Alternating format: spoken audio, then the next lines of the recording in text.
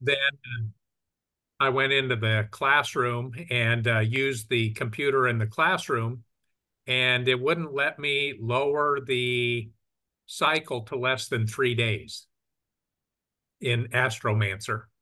Hmm. But I would go back into my office and I would use it there on my laptop, and it would allow me to do that. And That so is, I logged out, restarted the computer in the classroom, went back, and it would do the same thing. It wouldn't, I would put in like point one to try to get it to show the cycle, the phases, and it would kick it back to three automatically when I okay. tried to do the matching. Sounds faintly familiar. Let me see if I can brainstorm this. Now, this was the new version of it. Uh-huh.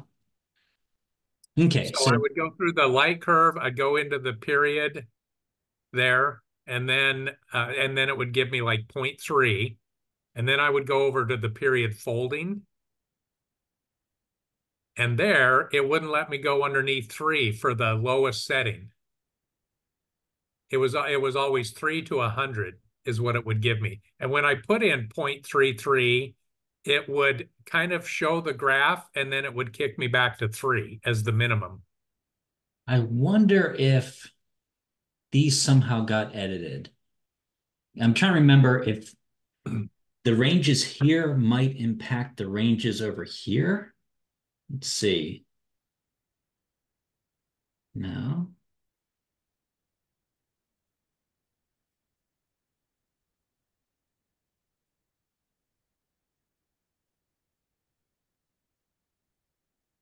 But see, it worked fine on my laptop in my office. It just would not do it on the one lab, the presentation computer in the classroom. So, yeah, I wonder if you should check the settings on these here. I don't know. I think on the upper side, I don't think it matters. Okay, so the range is set zero point 0.1 to 9. So I guess the range is independent of what is here. Even I Yeah, and I could put in point 0.3 there. do 1 to 100 here, and then come over here.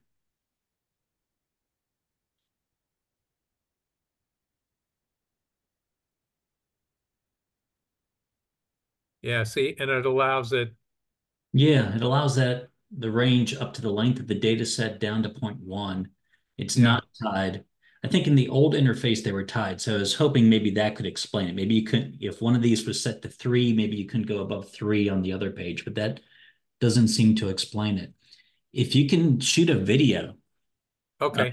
on that particular laptop, and I'll see what we can catch. Yeah. Yeah, I restarted the computer and everything, and I tried it also the second day, and it did the same thing. So Hmm. I thought it was, but I kept going back to my office, and I'm like, what am I doing wrong? And it Even worked if fine in the you office. reload the page or do a shift reload. Yeah, I mean, I restarted the whole computer. Oh, okay. Yeah. So, Yeah. hmm, Run it and shoot a video and we'll okay. figure it out. Maybe, do you know what browser you were using? Is it on the two? Typically I use Firefox. Okay. Yeah, maybe that's a hint as well. But we'll take your video and we'll try to replicate. Send the data file. Okay. Even though it worked fine on the one computer, we'll try to replicate it. We're using different browsers on the two computers. No, I was using Okay. Firefox on both of them. I don't know then. Yeah, I haven't heard that one. Um, but I mean, this is how we debug, right? We have hundreds of students doing this. We haven't gotten a complaint. Uh, yeah. and but then there's some edge case that we didn't account for, and you stumbled on it. And so now we don't want to dismiss it. We want to figure it out so we can eliminate it. And we just keep Okay. eliminating edge cases until it becomes more and more robust for all sorts of platforms, browsers, Yeah. scenarios.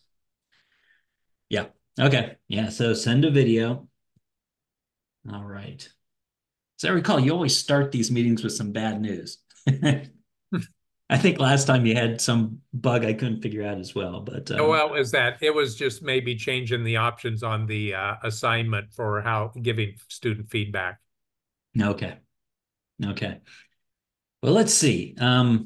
Today, today's lab is a little bit short, so I threw some extra stuff in here. First, I just want to let you know about the year three report to DoD. We got this. Am I recording? I think I am. Yeah. We got this finished up yesterday. So DoD, the reporting requirements are insane. We have to do a report every quarter. With NSF, it's every year. With DoD, it's every quarter, and it kind of ramps up. And you start the year off purposefully trying to make it a short report because it keeps accumulating. By the time you get to the end of the year, it turned into a 40-page report. And but it's a good summary of what's going on now. And I'm not going to go through it all, but the things that you could find in here, if you're interested, a report on work that was done this year on the MWU curriculum. I know you're all here for OPIS, but maybe you have some interest in MWU and you can see the stuff we've been working on this year, kind of the testing of the labs and development of some final radio activities. This is the last MWU unit. It's kind of in the middle of the sequence where they're beginning to do radio in a more serious way. And we start with them just doing a bunch. Each of these little blocks is 20 square degrees of the sky. We just have them start. The whole class maps out the plane of the galaxy, and it's a discovery process. And anyway, so curricular stuff. I'm going to demo one of the MWU curricular items today. If you're at our meeting over the summer, you saw it already, but I'm going to show you this tool here. Since we have a little bit of extra time, I figured I'd give you a little taste of MWU. What else is in this report? A lot about the Skynet 2 effort on the software front. So I've been mentioning for a while that Skynet 2 is coming. Hopefully, ideally we deploy it at the beginning of summer, but no promises that we'll hit that target, but we're trying. And it's just going to be a game changer in terms of observing systems. We're hoping some of the other networks will just not switch over to Skynet, but use Skynet as their scheduling engine. But we'll see how that goes. So there's a lot on if you want to know what goes into major software development, there's good stuff to read here. A lot of it was written by undergrads too, which is pretty cool. Okay. Hardware updates. So we're in the final, actually beyond the final, this is the no cost extension year. And the primary thing is finishing Skynet 2 and getting the radio telescopes online. So we have radio telescope. We of course have one online. In fact, I'll show you how to schedule some observations on it today for Lab 7. But we're integrating more of them. These two in Tasmania, and this one right here is a 14 meter. The one in the background is a 26 meter. The 14 meter, we're going to get 50% of the time on, which is huge, a huge amount of time with the 10-year access. And there's another one in North Carolina that we're gearing up as well. So some bits about the hardware efforts, some bits about evaluation. This is actually using the OPIS data. And so all these surveys you're doing, if you want to see what's happening, these are the most recent publications. This one in particular has the self-efficacy result about how we're getting huge gains in self-efficacy with OPIS and removing kind of the gender effect, where women initially score lower, but by the end of doing OPIS, they have the same self-efficacy as the men in the class. So some stuff on the evaluation, external evaluation. Of course, I don't expect you to read all this, but I'm just letting you know this resource is here. Yeah. And then just random stuff at the end, but it's a good document. So if you're interested in all that's going on. Okay. And I emailed that to, I think everyone got that yesterday. Now, let's see. Since Lab 6 is short, I figured I'd start by demoing one of the MW activities. This is one that we're kind of proud of. though it was actually down. We just rebooted up the server, so my fingers are crossed that it actually works well. Let me actually start an Afterglow. This is our HR diagram activity. So the MWU activities are more advanced. The OPIS activities are kind of introductory. They're a little bit more follow the steps, cookbooky, where the MWU activities, um, you know, have a lot of variation in terms of what data students can choose to collect. Like this group, they work in groups of 4, they pool their time, and this group may do this target, this group may do that target, they pick their targets. So it's kind of a level up in terms of teaching it. You got to know your stuff because with fresh data sets, there's going to be this problem with this one and this problem with that one. You got to be kind of on your toes a little bit. So it's a little bit more demanding of the instructor, but we also do cooler things. Opus is based around the cosmic distance ladder. This curriculum is very much orthogonal to it. There's solar system stuff. There's stars formation and evolution stuff. I'm going to show you stellar evolution, just a little taste of it. And there's galaxy stuff, both evolution and structure and mass and whatnot. And the students work, as I said, in teams. They pool their time. We give the students, instead of 30 minutes in Opus, we give them 2 hours. And then working in a team of 4, they have 8 hours. So there's a lot of stuff they can do. And they can, and the curriculum is both optical and radio. There's a little bit of radio in Opus, but this is 50% radio. And in some of the units, we bring in some archival infrared from NASA sites and do some pretty cool stuff. But anyway, let me just demo. I think some of you've seen this before if you're at the conference. I'm going to load in some images that we've made, and the students learn how to. These are actually not individual images. They took many images and stacked them and cleaned them. And so these are very nice images of the open cluster 2437. I'm getting them loaded in right now.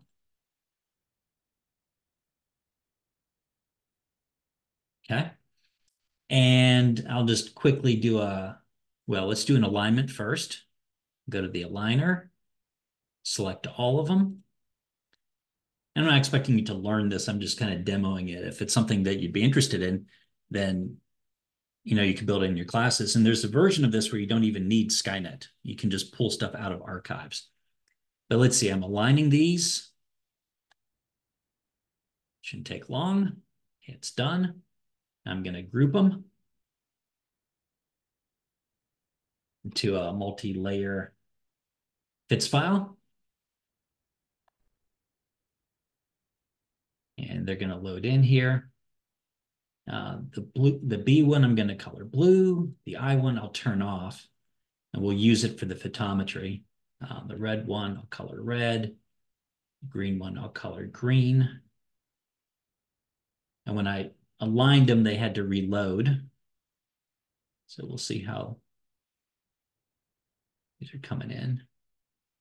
Coming in slowly. For whatever reason, my internet's not as good as it.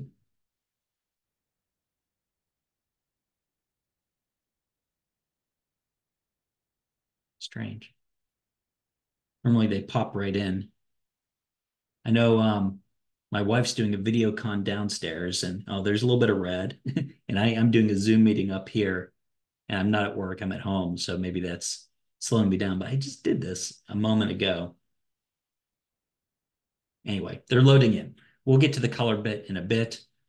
Let's just move on to the photometry while it's thinking about loading these images in. So I'll go to source catalog, and I'm going to extract sources from the entire, I'll use the red image because you tend to have the most sources in there. And this shouldn't take long because it's hitting the server, which does not depend upon my internet connection.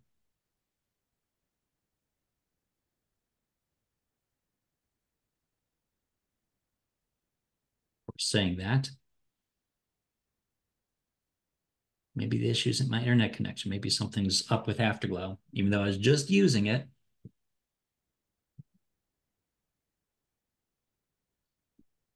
Cancel that for a second. Maybe it just won't do it till it's done loading these. Ridiculously slow.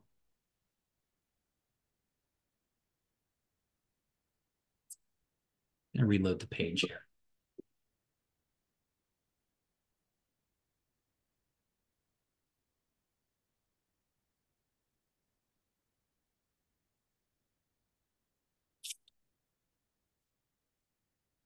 Yeah, that was better.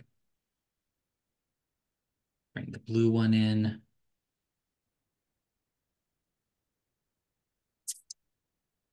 Okay, let's bring the red one in.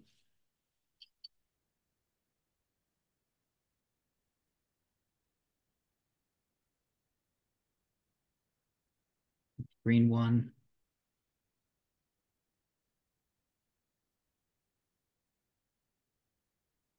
Combo. Okay. I'll come up here and let me just link them percentile real quick. Just the scaling to midtone to make it a little bit prettier. Not that that matters for this exercise. Okay, I don't, my browser was hung up or something, so that wasn't that bad once I refreshed. So this is an open cluster. You can see all sorts of stars here, blue stars, so but also some red stars. This is actually intermediate age. So the hottest, bluest stars are gone, and some red giants are starting to form. Okay, so let's do the HR diagram of this. I'll go to one of them here. I'll go to the source catalog, and I'm going to extract all the sources across the entire image. It's normally a 10 or 20-second operation. So fingers crossed.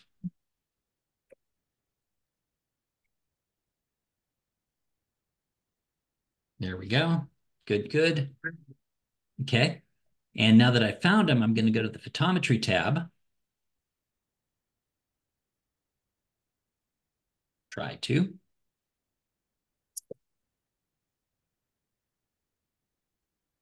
Okay, I'm here.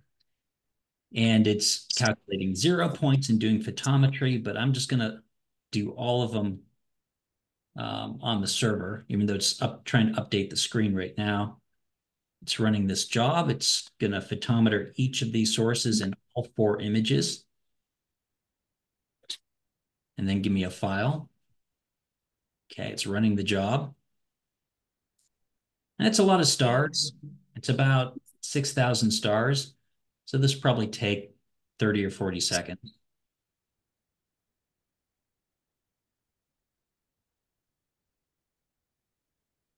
I'll let it run because I actually have the file because I just did this before the meeting. So we'll come back and check, but we can move on to the next step. So here we're over in Astromancer, and it's not one of the tabs shown here. These are just OPIS at the moment. If you come over here, there's the cluster tab. And this hasn't been used for a while. We just rebooted the server, so hopefully everything's gonna be fine. Okay, I'm loading in. Oh, that wasn't good. Try it again.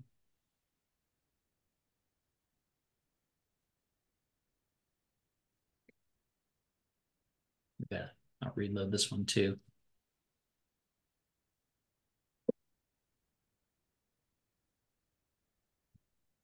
Well, oh.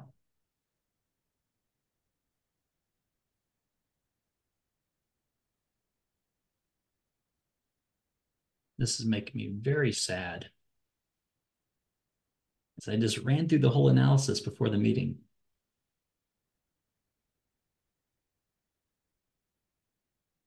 There, okay.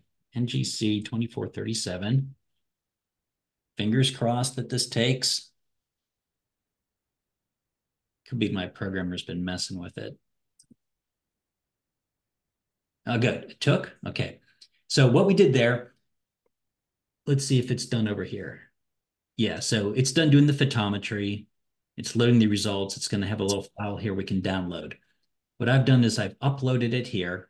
And upon upload, it took all the stellar positions and cross-correlated it with Gaia. So now for the stars that we just photometered in Afterglow, we have proper motions and distances. Okay, and so here they are. And this is proper motion space. This isn't on the sky space. This is proper motion space in RA versus DEC. And these are 1D histograms. And so the cluster, there are a lot of field stars. Most of the stars in the image are not tied to the cluster, but all the cluster stars formed together will be moving together. And in this particular example, it's pretty easy to see where they are.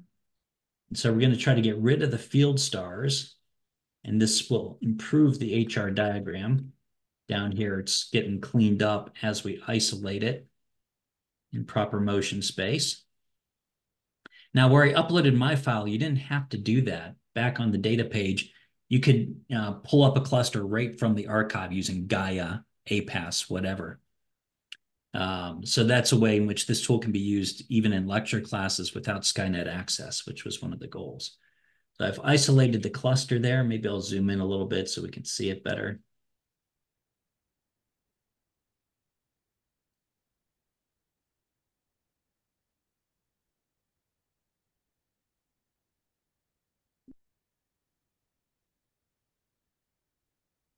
Yeah, shrink that ellipse a little bit.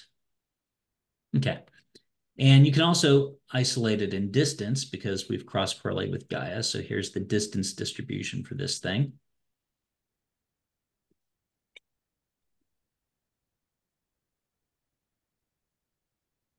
Something like that. So we got rid of about 3/4 of the stars. Here's our HR diagram.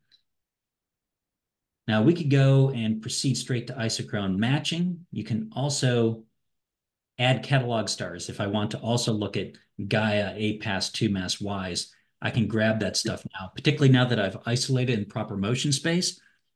That means the query, there are far fewer stars that have that position in the sky and that proper motion. And that narrows it down to a number of stars the browser can take in. But I'll just do this with the stars that I have from the Skynet data.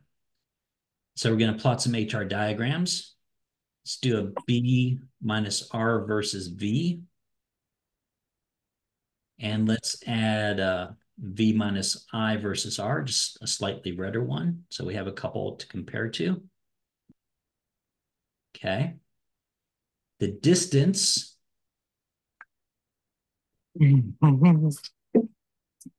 should be around 1.6 something based on the histogram here.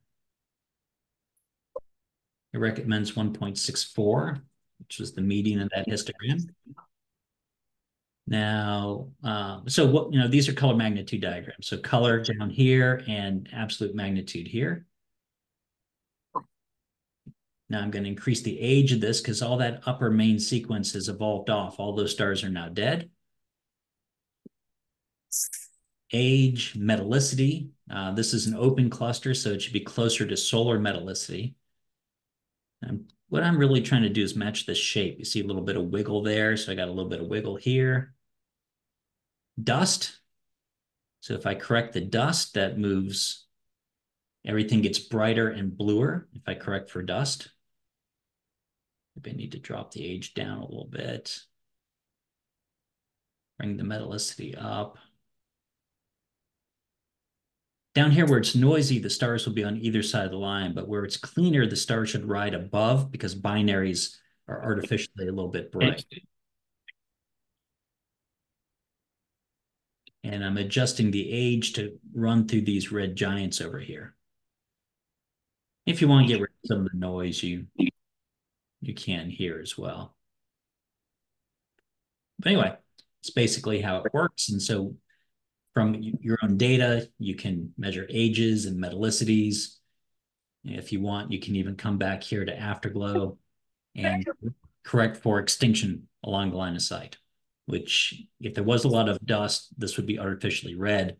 But using the tools over here, you can correct and return it to its intrinsic color, even what you measured. Anyway, so I know some of you saw that before at the conference, but it's probably new to some of you. And I just want to give you a hint of some of the more advanced things that you can do with students in like a follow-up course. Questions, comments? Typical demo where things work very poorly, but we got through it. So, okay. let's move on to what we're here for, which is Lab 6. It's on our YouTube list. It's up to date through Lab 5. We'll add this one today. Here are the Lab 6 Opus videos from the Skynet Intro Astro page. And again, it's the standard intro background procedure and the how-to videos. The first one is about it includes some instructions on how to use spreadsheets and how to code equations into spreadsheets, which is a good skill, at this level. And not just being able to calculate things on a calculator, but what if you have 30 objects like we will in this one? That can be really tiresome, but with a little bit of spreadsheet know-how, you can do things a lot easier. Okay, so let's go to Lab 6. So again, the standard links. Reminder to put in the observations. The observations are for Lab 7. So let's hop over to Lab 7 for just a moment. We'll come back and do the rest of Lab 6, which goes pretty quick, as I said before. Lab 7 is a different beast compared to the other labs. It's different in a number of ways. This is our spectroscopy lab. And in an introductory sequence, often the spectroscopy lab is you have some emission lamps, maybe hydrogen, and you have some kind of disperser, and they look through it, they see the lines. If you have a good setup, they can make measurements. And that's, something like that is pretty standard in introductory labs. In astronomy, you should have some spectroscopy, but it's hard, to do something interesting. And I wouldn't call looking at emission lamps super interesting.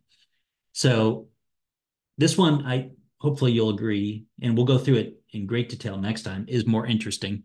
They're going to measure the rotation curve of the Milky Way using radio spectra.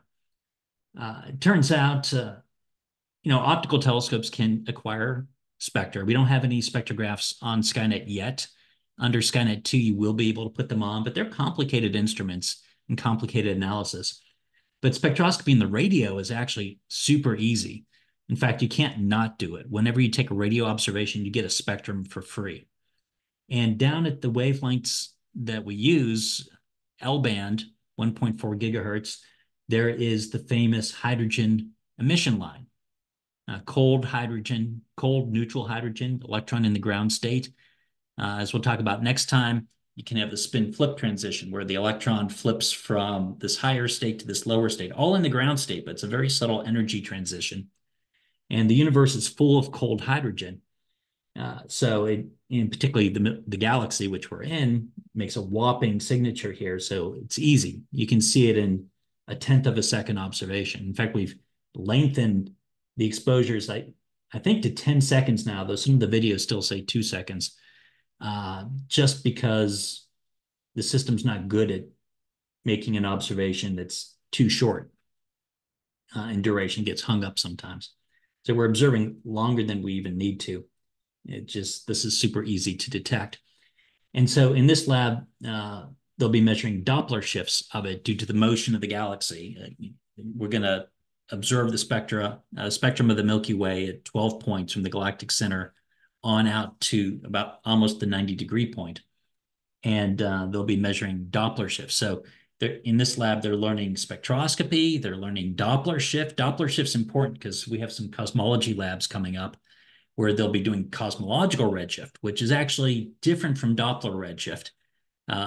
Although they're often presented the same, they say this galaxy's moving away from us at this speed. It's actually not. Space is expanding, carrying it away. And so for them to understand that distinction, they really need to understand Doppler shift first, so they can have something to distinguish it against.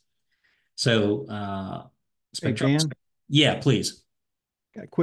actually two quick questions. Yeah. One, can you, because this is a topic I'm particularly interested in, spectroscopy. Can you very briefly, I know it's complicated, but maybe distinguish between spectroscopy versus photometry versus astrometry?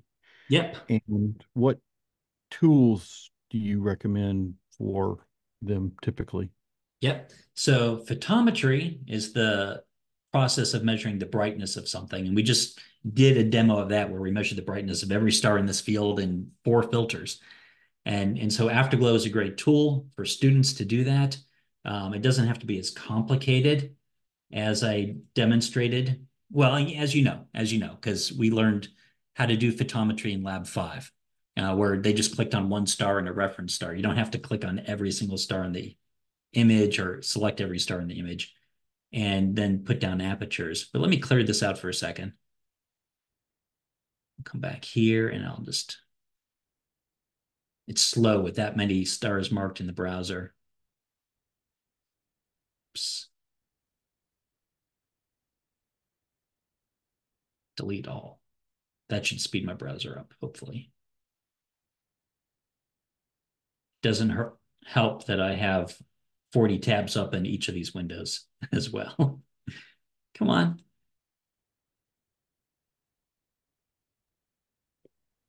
Only 40? You're doing better than me.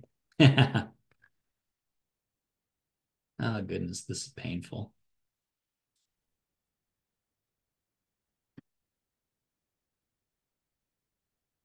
Oh, maybe I have to. I'm just going to refresh.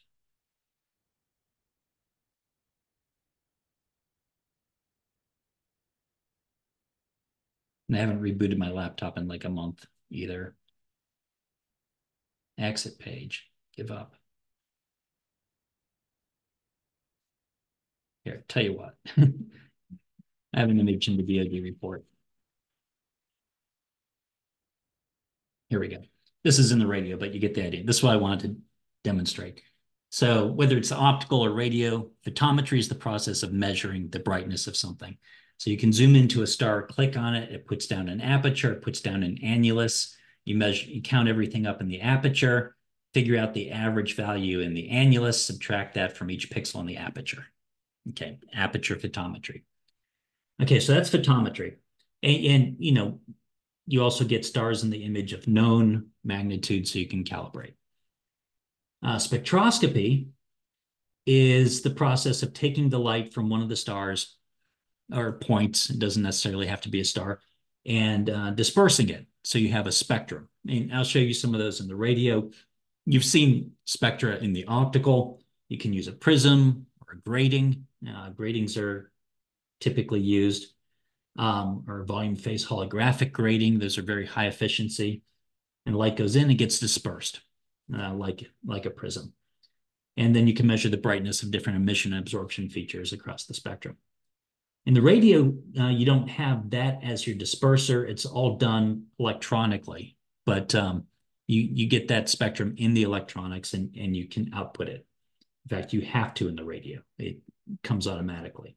So that's spectroscopy. Astrometry is measuring the position.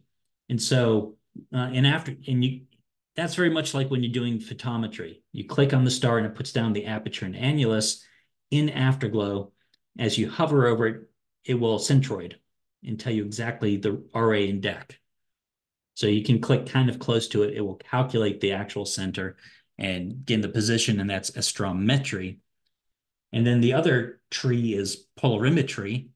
And we're actually working on integrating some polarimeters into Skynet now, where it takes the light and measures it as it comes through. Well, you get polarimetry in the radio and the optical if you have these special cameras that we're now purchasing, where in the optical, it's like in the camera, it's like a Bayer array. Every 2x2 pixel has kind of a filter over the front, one oriented like this, one like this, one like this, and one like that. And from what components the light can make it through those different polarized barriers, you can measure polarization. So that's a summary of the trees. Hopefully that helps.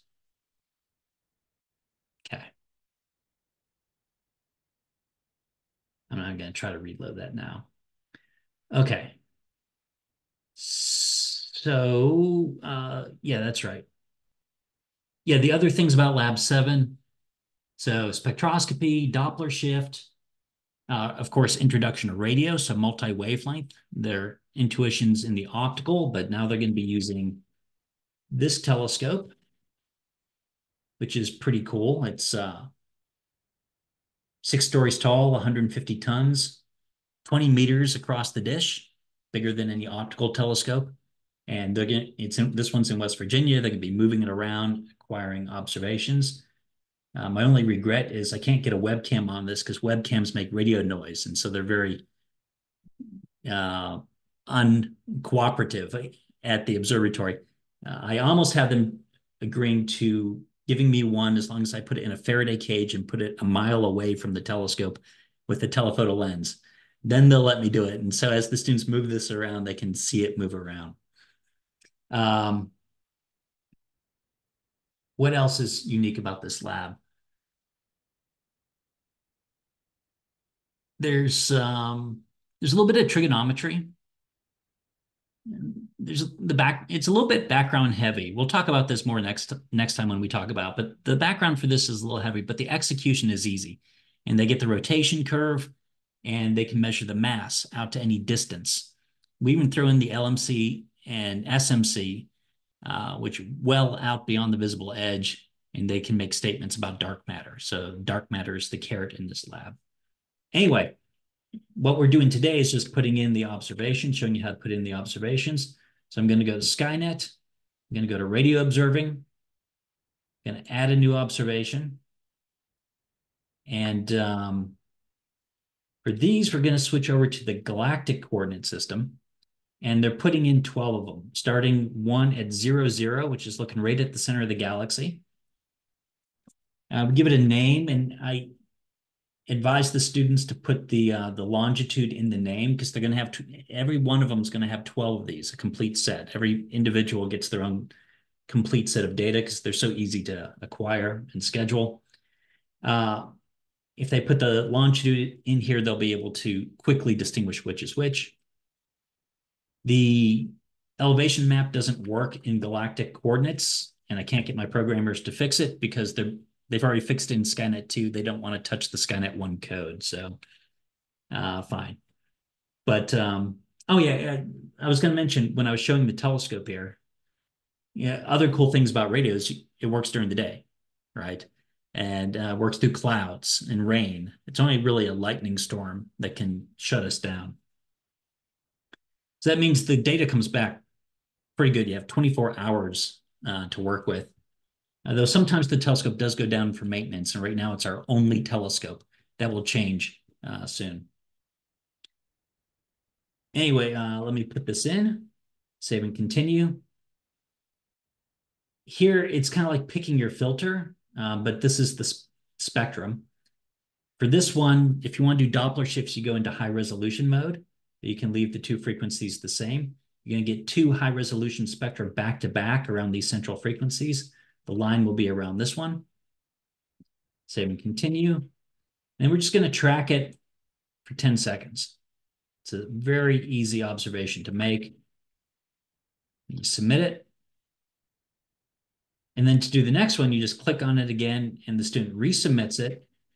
And they just increase this by 8 degrees. We're going to go in increments of 8 degrees along the plane. So we're going to get 12 of these going out to 88. And just save, save, submit. And then they get all 12 of them in there. Then when it comes back, it looks something like this. Here's the two spectra you get with the line and the one. And we'll learn how to analyze these next time. But you see different bumps because you're crossing different arms of the galaxy with different redshifts.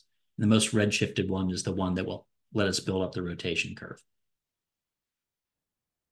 Anyway, enough of that, but have them put in their observations for Lab 7. Okay.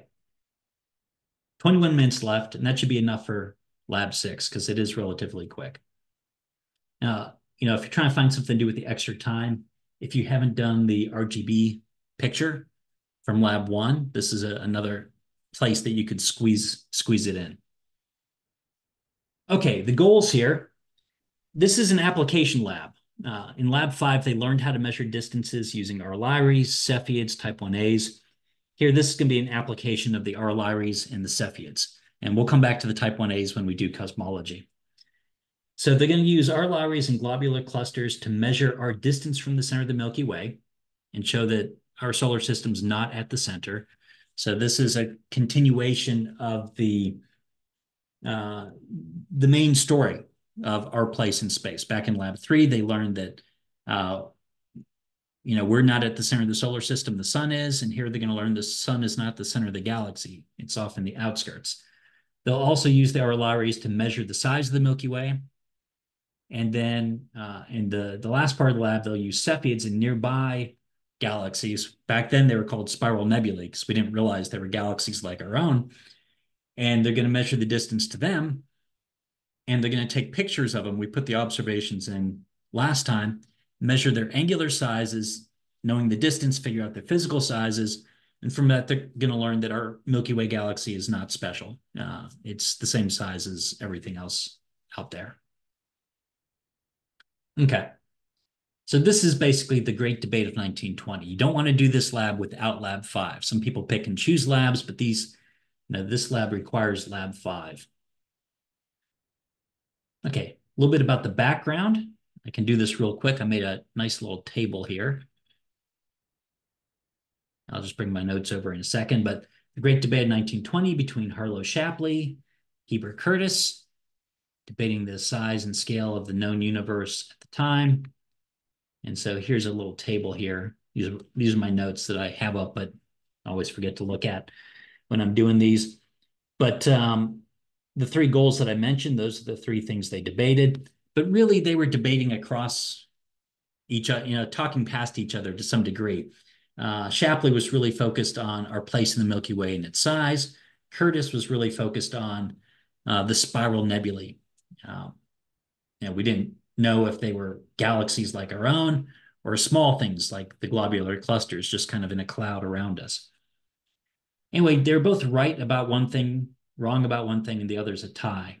Shapley said that we're not at the center of the Milky Way. Curtis said we were. Shapley was right. Curtis said the spiral nebulae were the same size, typical of the Milky Way. Shapley said they weren't. Curtis was right.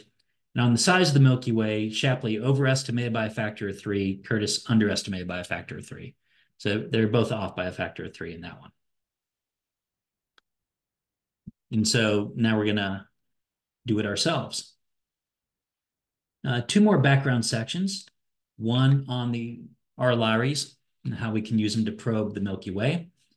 So first, a little bit about globular clusters. Globular clusters start as a cloud of gas, maybe about 100,000 solar masses, gets disrupted, disturbed, so it starts to collapse and fragment, and it's unstable on all scales. Clouds of gas are borderline stable anyway.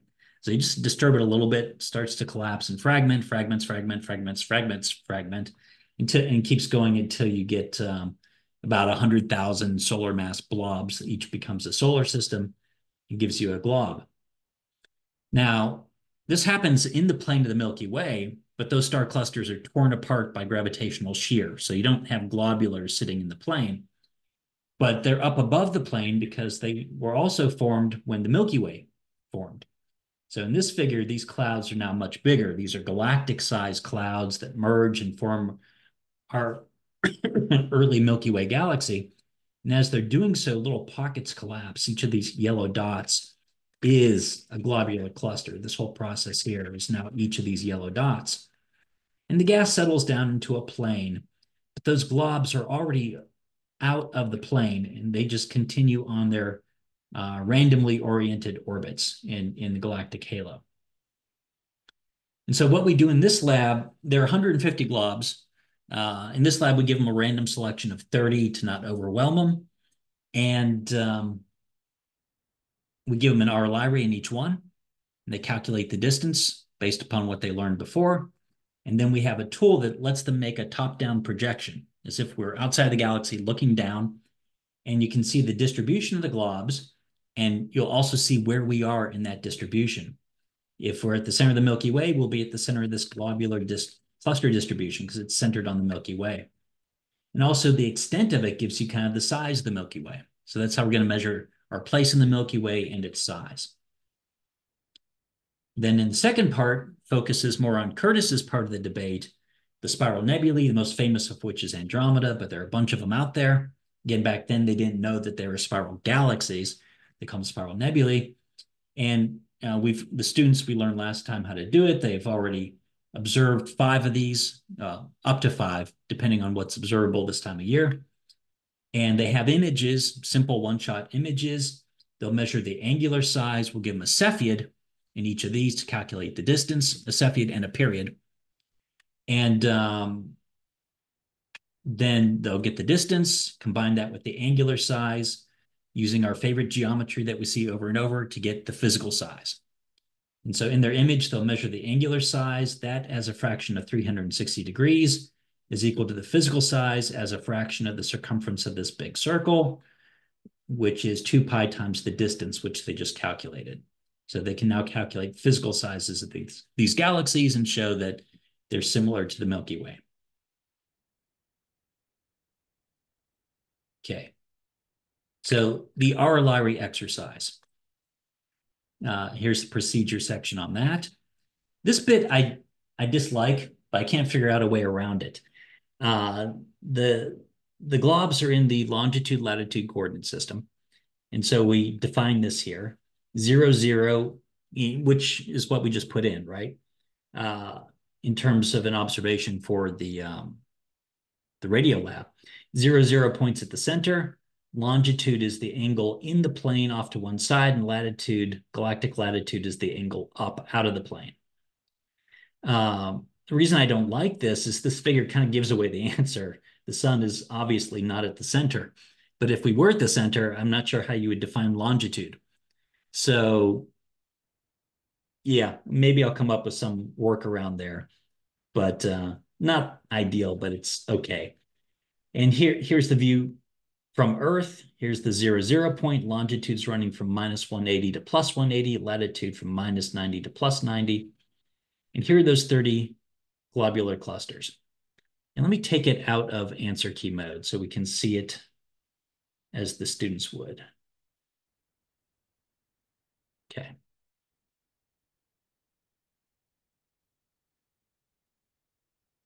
Here we go. So the longitude, the latitude, we give them the apparent magnitude. They're going to put in the absolute magnitude, which is a constant for all our Lyraes. This is an R. Lyrae in the glob. These are the coordinates of the glob, and calculate the distance. And so we teach them a little basic spreadsheet work. We're going to copy this, go over to Excel or whatever spreadsheet they're using, numbers in the Mac system. And we're going to paste. I think you have to paste special, else those fill in the blank boxes come in here and it gets kind of confusing. I'm going to wrap that so we can see the headers. And the top-down projection part is done in the application. But here, let's just calculate the distances.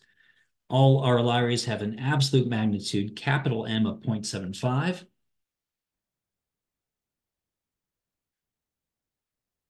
And then to calculate the distance, you may remember 0.01 times 1.585 to the little m minus big M.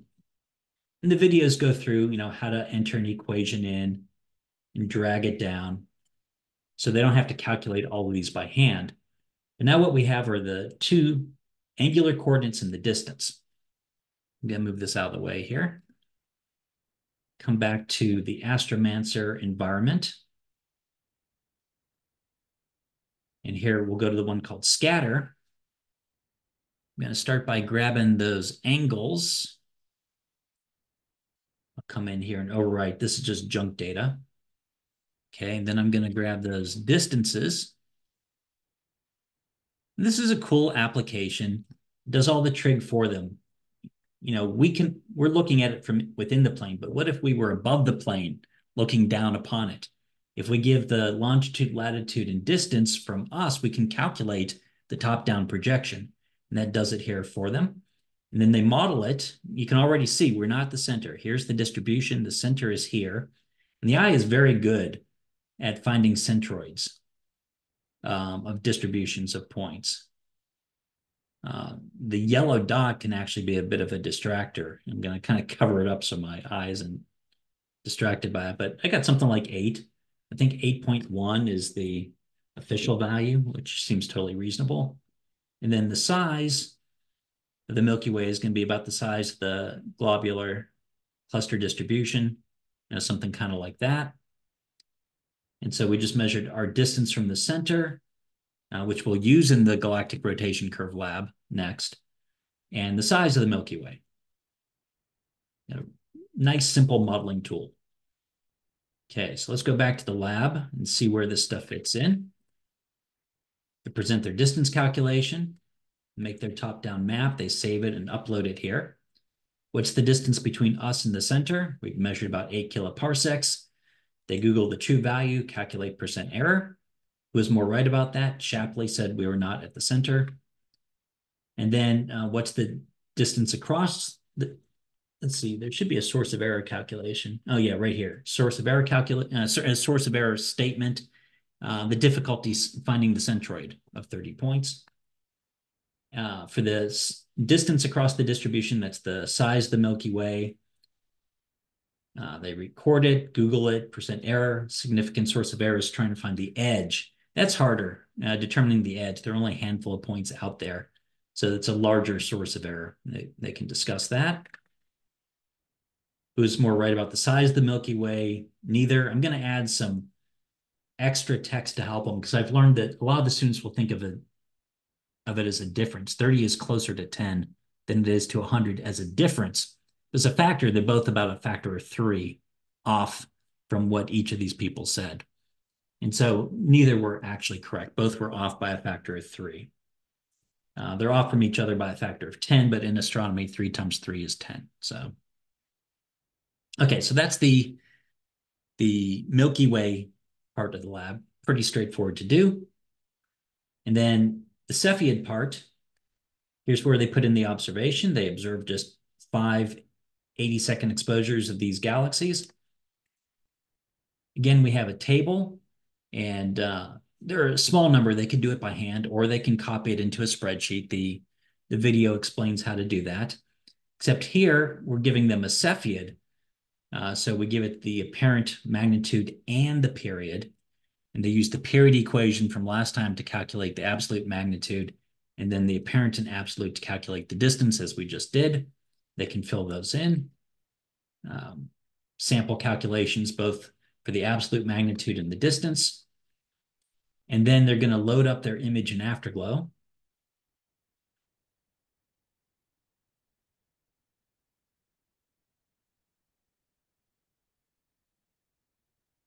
Wow, I'm just having a terrible Afterglow day. It's because of all those damn points. I got to get the thing to delete. But it's normally not that bad. Hey, Dan, can I ask a quick question? Yeah. On the last section where you're looking at the globs, do you kind of also mention that when it comes to the random selection of the globular clusters, that, there would be a higher density of globular cluster towards the middle of the Yeah, Milky Way? I don't mention it. I probably should. In that sample figure that I showed, you could see the higher density. In this version, you can see it a little bit. I can either mention it, I can mention it earlier in the lab, where back in the background section, you actually have the plot with them all in there, or a schematic of it anyway. And yeah, there is a concentration at the center. Or I can just expand and include all 150. If we're using spreadsheets, when I first wrote this, we weren't using spreadsheets. They had to calculate by hand, so 150 was too many. But if we're using spreadsheets, we could just have all of them, and it's no slower. So yeah, good observation. When I get to the update of this, I'll try to do one of those approaches. Okay, let's see. One of those galaxies was M66. I'll just load in my most recent M66 observation.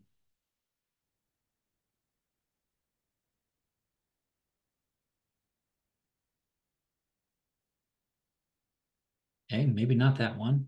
Let's go back here again.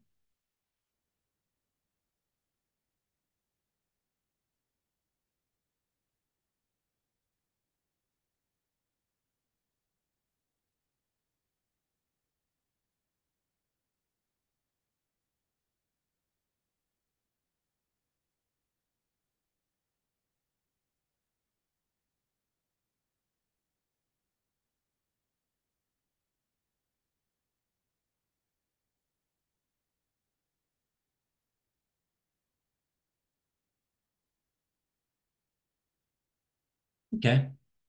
Not necessarily the best, but it's clearly there. And we tell the students to actually change the saturation down to 90%, help see the outskirts. This is a poor image, but usually the background is blacker than this. But once you do that, can see the outskirts, you grab the measuring tool and just kind of measure from tip to tip.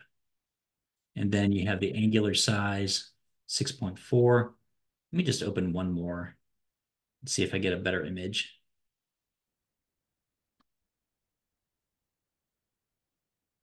I'll take the earliest one. This is from forever ago. Let's see what it looks like. Oh, that looks a lot better. Okay. So I'll lower it down to 90% saturation so I can really see the edges better. And so from like here to here, I got 7.3 arc minutes that time. So back to the lab.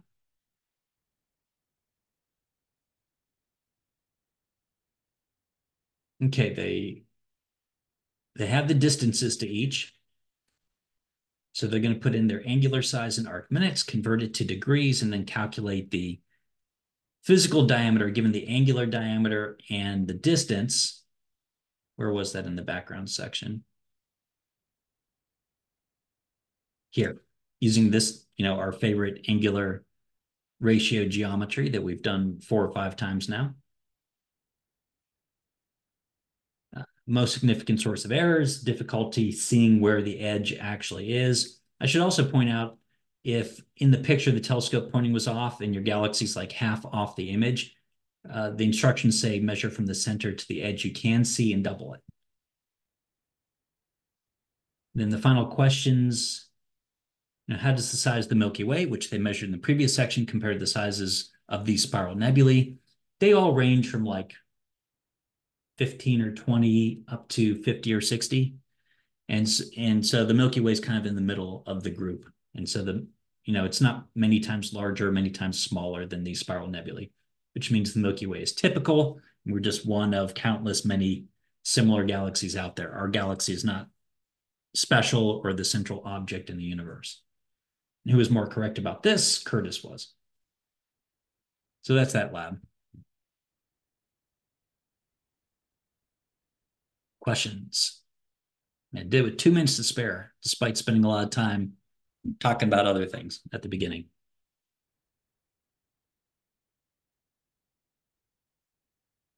All right, if there are no questions, then put in your lab 7 observations, and we'll do some radio astronomy next time. We'll weigh the whole damn galaxy. All right, I'll talk to y'all later. Thank you. My pleasure. Dan, you got just 1 second? Yes. So following up on what I was asking, as far as tools, you said Afterglow, and I've been told things like IRAF, and I know I've tinkered with IRAF and Astro Image J and DS9. I'm trying to just understand Right. the distinctions between them and overlap. Or Yeah, I gave you definitions. I didn't give you tools. right. So yeah, my bad there. So, No, that's okay. That's kind of outside the scope, so that's fine. yeah. Uh, so for these lab activities, we do have a set of tools. I Mhm. would not torment any student with IRAF, even grad students in the modern day. I'm a bit of I'm a bit of a masochist, so Yeah, there you go. Yeah, we built this such that survey level students wouldn't have to right, install their and all that. So for photometry, Afterglow is really good for this survey level, and the quality of that comes out, it's professional algorithms, so you can actually do it right up through the research level. okay, Now, spectroscopy, that's different. If you're doing optical spectroscopy, we don't yet have tools for that because we don't have any optical spectrographs on Skynet yet. that's But where you're generating a light curve for analysis, right? now spectroscopy is where you're measuring. Here, I'll show you radio spectrum. Okay, Well, yeah, I had an example up earlier, but it's still here. Yeah, so Okay. here is a radio spectrum. In fact, I'll go to the live spectrum tool. I think we did, is this the one we did, or similar to the one we did in the Yeah. summer? And so we can zoom in and measure spectral features. Also, in this environment, we have a tool that they'll use in Lab 7 that will take those data files and plot them in centimeters instead of frequency. And it's a little bit easier to measure stuff in this tool. So in the Opus labs, we'll use this tool in particular, but it's really just for the H1 line. And so these are not, these tools, both this one and just using the Green Bank live spectrum tool, they're good enough for the student application for measuring the wavelength of the line in its redshifted position, wherever it might be.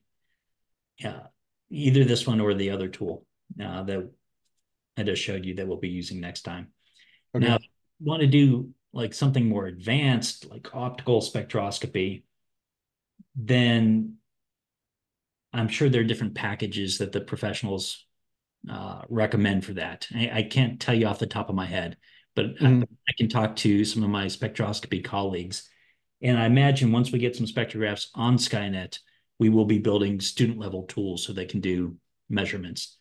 But that's all trickier because the calibration process, both in wavelength and in flux of a spectrum, is trickier. But the Right. spectrum is, intensity versus frequency, or intensity versus, in this case, wavelength. And in the radio, you don't really have to calibrate it that much. Okay. Okay. Yeah. And I realize I'm I'm very much guilty of this. I'm trying to run before I crawl in some senses. So just a fatal flaw, I guess. But yeah. And, at least in the radio, you're going to get a lot of radio spectroscopy experience when you do Lab 7. And then if you do some of the MWU units, we do it a lot there too. Okay. All right. Okay. Cool. Good enough. Thank you. Sure. All right. All right. Thank you, sir. Talk to you next week. Talk to you later.